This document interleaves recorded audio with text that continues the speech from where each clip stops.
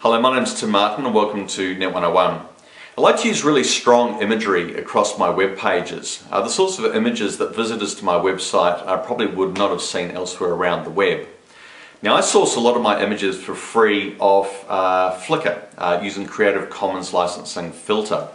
And you can do this yourself. You go to flickr.com, run an advanced search, and at the bottom of that page there's a tick box for Creative Commons filter.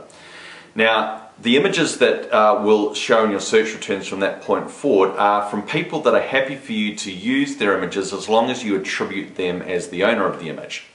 So once you've found something that you like, put it on the web page, and within that page provide the name of the person whose account the image was drawn from and a link back to the page where you got the image from, and that adheres to the rules of attribution, which is core to Creative Commons licensing. So this gives you a lot of latitude in the sort of interesting crowdsourced imagery that you might be able to find. You don't have to pay for it, and if you spend a bit of time searching, you probably find something that, as I say, no one else around the web has ever seen.